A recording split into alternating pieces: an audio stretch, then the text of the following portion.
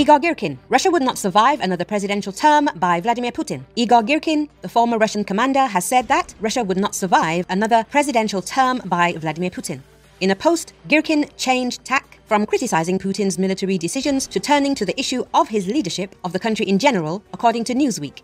History has no subjunctive mood, his post read, suggesting that there is no uncertainty or doubt about the time that has passed since Putin first took power in 2000. For 23 years, a non-entity was at the head of the country who managed to pull the wool over the eyes of a significant part of the population.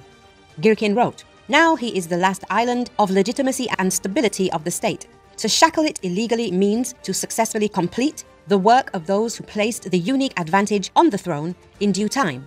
But the country will not survive another 6 years in power of this cowardly mediocrity. And the only thing that he could do at the end of useful things is to ensure the transfer of power to someone truly capable and responsible.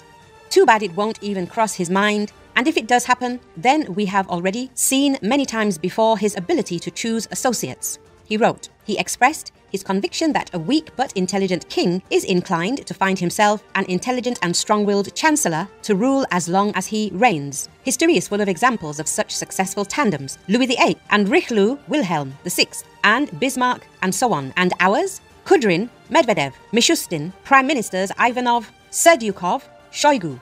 Commanders, the father, the worthless and worthless, he added.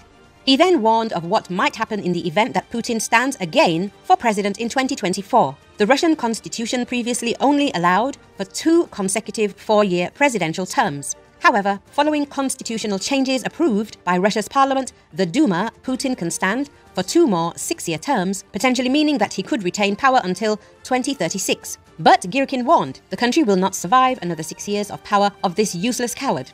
The only useful thing he could do before the curtain falls is to ensure a transfer of power to someone truly capable and responsible.